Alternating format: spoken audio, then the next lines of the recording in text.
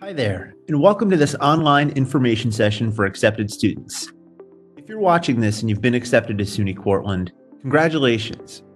We've created this video because of the difficult circumstances that we're facing in spring 2020 surrounding the coronavirus, COVID-19. Now, there's no way that a 1-minute aerial tour or virtual presentation can do full justice to a Cortland visit.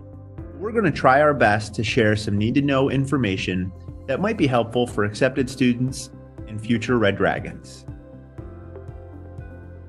Before we dive in, you should know that you can contact the admissions office if you have specific questions about an academic program or an opportunity on campus. You can chat with us online or email us.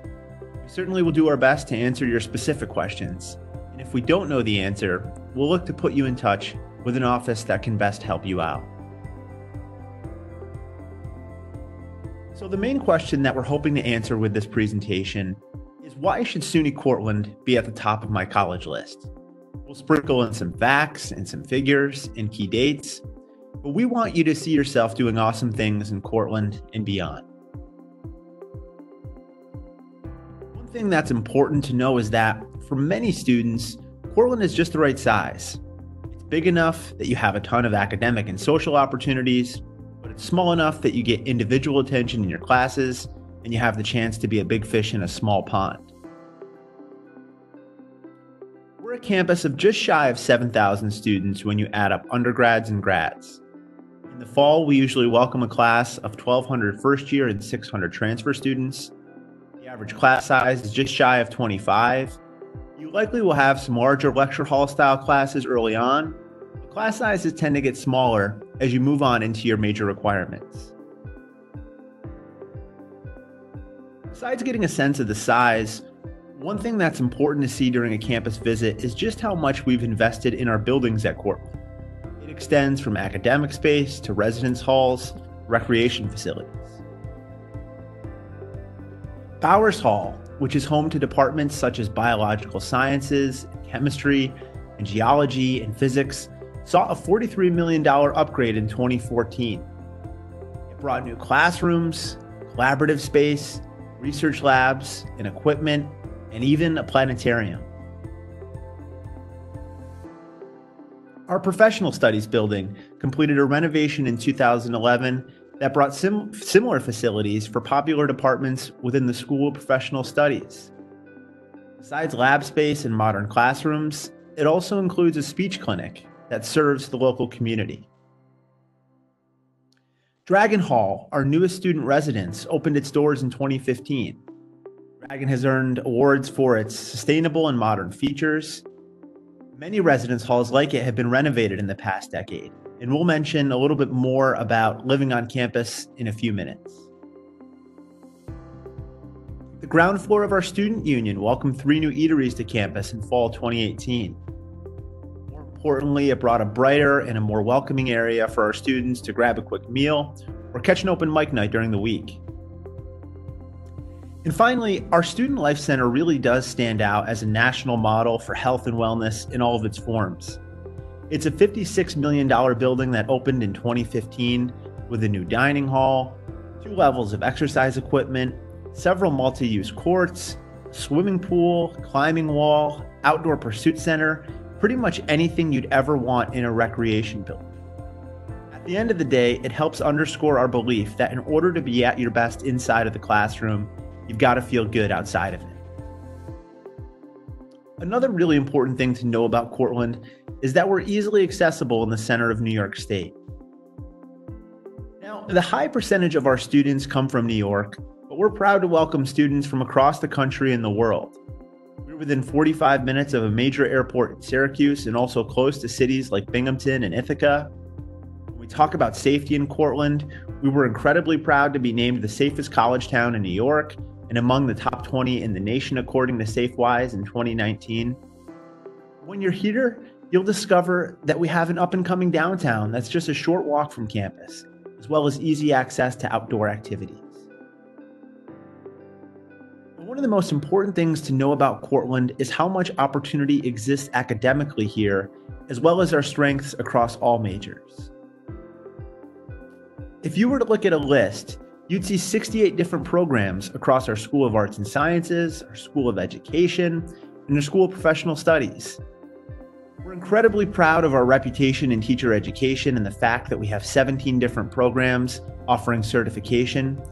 But we know the strength of our teachers is matched by students who want to study business or the humanities or a major in the natural sciences. If you looked at some of our most recent program developments, you'd see majors like healthcare management, environmental geoscience, media production, and a retooled BFA program in musical theater. Now, one really helpful resource that exists from our majors page is a detailed program information page button. So when you click on a major, you visit the majors page, and with this detailed program information, you can learn more about a specific program. Everything from a detailed description to career potential to a semester by semester breakdown of the courses that you'll take. This is incredibly helpful in getting to know what a major requires, more about what you'll actually learn.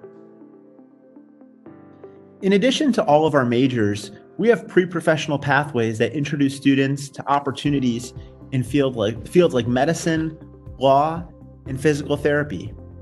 They help ensure that students are taking the right courses and that they're exposed to the right opportunities outside of the classroom that are going to help make them competitive applicants. Those opportunities may include research, and at SUNY Cortland, students actually can get paid to pursue an independent project or travel to present on it. It's also important to note that students don't have to know what they want to major in when they get to Cortland. In fact, our pre-major program is pretty popular. Students receive guidance from our advisement and transition team, and they join a learning community that entails they take the right courses built around a similar theme with a common cohort of classmates. When we talk about the first year experience at Cortland, we have this saying known as Red Dragon Strong.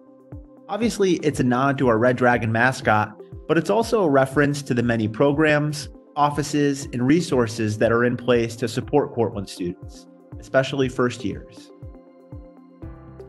Our Advisement and Transition Office, which is located in the library, does an awesome job managing orientation and our Core 101 experience. Orientation is a two-day experience offered several times during the summer, depending on your major. It's where students meet classmates, they're introduced to campus resources, they go over a preset schedule with faculty members from their department. Core 101 takes that acclimation process a step further. It's a semester-long graded seminar experience that introduces new students to campus life. Adirondack Trailblazers is another unique program for all new Cortland students, where you can go to our outdoor campus in the Adirondacks the week before classes begin for activities and to help build friendships. The peer-to-peer mentoring program is a free but selective opportunity created by our Multicultural Life and Diversity Office at Cortland. It's for students from underrepresented backgrounds who may need help navigating college life, especially early on. They're matched with a junior or senior year mentor, they attend a retreat early in the fall at our outdoor campus, and they connect several times throughout the year as a check-in. Finally, there are several other offices, academic, social, and health-related, that can help students in need. The Learning Center offers tutoring services, the Counseling Center can help with any mental health concerns, and the Writing Center can help work through the planning, editing, and thinking that goes into writing. Something else that's really important to know about Cortland is that between clubs and extracurriculars and events, you should never be bored as a student. In terms of student clubs, there are close to 80 opportunities offered on campus. Some of them are themed around academic or career interests.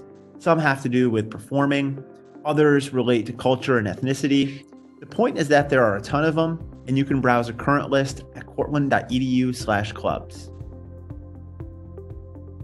If you want to go overseas during your time at Cortland, our International Programs Office will help get you there, whether it's through one of our programs in places like Australia or Belize or Germany, or whether it's through a program at another SUNY institution. International Programs is super helpful in the sense that they offer weekly Study Abroad 101 info sessions that outline everything that you need to know, from program length to potential scholarship opportunities. Some of the biggest questions from accepted students during the spring have to do with residence life and housing. At Cortland, roughly half of our undergrads live on campus across 17 different residence options. There are several different living options that go along with them. For photos, residence hall descriptions, a list of what to bring, and much more, you can visit cortland.edu/reslife. In terms of important dates, accepted students should know that they can go online from early April to May 31st to fill out their housing preference form, where they can answer more about themselves and their living habits. Of course, many of our students share an interest in athletics at Cortland, whether that means competing on one of our Division III teams, or joining a sport club, or playing in intramurals. When we talk about athletics, we like to highlight a few things. First, the tradition that speaks for itself with more than 130 national championships. We have approximately 600 Division III student athletes at Cortland who compete across 25 sports. Another quality that we like to highlight is opportunity. If you're not playing on one of our Division III teams, there are many more opportunities that exist through recreational sports, which is housed in the Student Life Center. Finally, we like to talk about Red Dragon pride at Cortland. You sense it walking across campus from the sweatshirts that our students wear, and you definitely feel it leading up to our annual Cortica Jug game, which welcomes thousands and thousands of fans. One of the many things that makes Cortland special is the spirit that our campus community shares.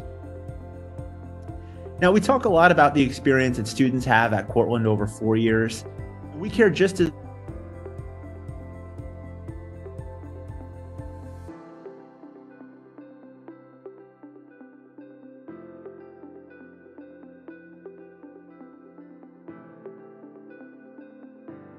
for first job interviews after graduation. They help organize events like our Teacher Recruitment Day, which brings more than 100 school districts to Cortland. And those are school districts looking to hire new teachers. Career Services also works in conjunction with alumni engagement to plan our alumni speaker series events in different majors and disciplines. These types of events lead to networking opportunities beyond Cortland. Another vital byproduct of Career Services is the Graduate Outcomes Report that's prepared every year. Basically, it looks at survey responses from the previous year's graduating class to determine where students have gone, whether it's directly into the job market, or graduate school, or still seeking employment. The report includes a breakdown by major, along with lists of job titles and destinations. You can access a PDF yourself by visiting cortland.edu/outcomes. Some final pieces of information, first about transfer credit. If you've taken an AP course or scored a 3 or higher, and if you've taken a course through a different college and earned a C- or better, it likely will transfer to Cortland. We'll eventually need to see transcripts and score reports after graduation. Our transfer equivalency charts are incredible.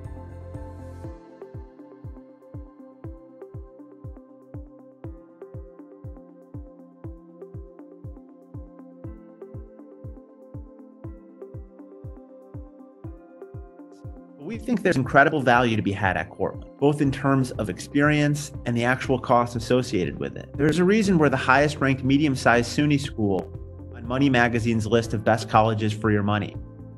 We also try to be transparent about these costs online and in all of our materials. And if you have questions about any federal or state aid you may qualify for, you can contact our financial aid office. Now, in terms of merit scholarships, it's important to remember that these awards are extremely competitive at public institutions like Cortland. The criteria that we list here are minimums to be reviewed. And after that, our admissions office considers the rigor of courses, performance in main content areas and state exams, as well as other qualities. There are many excellent students who may not earn merit scholarships. It's important to remember that there are program-specific awards that students may earn during their time at Cortland. Now, a lot of information that we've shared in a short amount of time, and there's no way that it's comprehensive. But looking ahead to next steps for accepted students, it's a good idea to check out our transfer equivalency charts if you've taken college-level courses. Think about filling out your housing preference form between April and late May. Take advantage of several other online resources that we're offering, including live webinars and live chats with staff and students. We'll share a link in the comments section below. And of course, If you see Cortland as your top choice, and we hope that you do, we encourage you to submit your admission deposit online by May 1st. And above all, if you do have questions during the college decision process, please contact us in the admissions office at your convenience. We want you to get good information, and we want you to see Cortland as your future home. We look forward to seeing all that you can accomplish as a Red Dragon and beyond.